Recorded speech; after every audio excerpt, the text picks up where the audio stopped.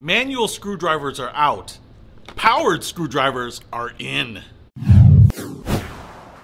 What's happening, Panda Nation? Peter Von Panda here. I just picked this up. It's by HANMATEK, and it's a cordless powered screwdriver. I don't know if you've ever done any screwing lately, but it's just a real pain to keep rotating that wrist. And where I really noticed it is I was hanging some screws into drywall to put up some pictures, and you can't actually back off the screw at all because it'll just fall down. And so not only you're trying to pressure it in, but then you're trying to continue to twist on it. It's a really awkward thing to do, and I figured a powered screwdriver would solve all that and make this a really easy, quick task. And so if you do a lot of screwing, you should get this. And I do a lot of screwing. So first of all, it does come with a little set of bits here in this little rubber holder here. So we have 3 flathead screw bits. It looks like 4 Phillips heads, a hex head, and a couple of long bits, a Phillips and a flathead there.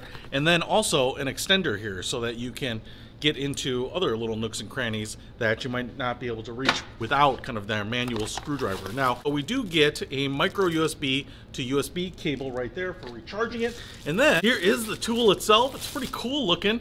It's got a dark blue finish. Kind of reminds me of Makita. HANMATEK right on there. And seems heavy, it seems nicely made. The black portions right here are a very grippy, soft rubber. You can see the trigger right here. You also have a reverse crossbar switch right up here so that you can screw in or out.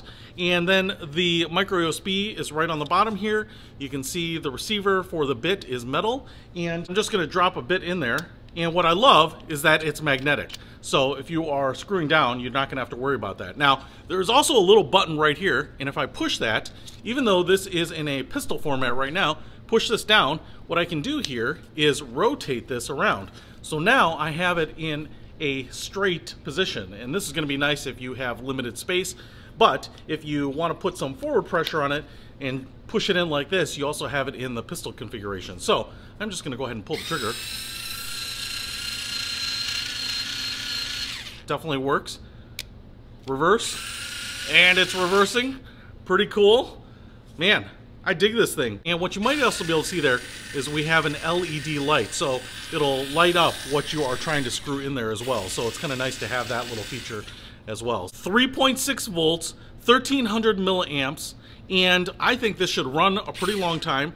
There doesn't appear to be any way to adjust the torque on it, so you'll probably just have to do that on your own. Sometimes they have a chuck where you can adjust that, but it's pretty cool. Hey, if you want to pick up this electric cordless screwdriver, I will put a link to it in the description below. Peter Von Panda, out. It does come with some bits here, and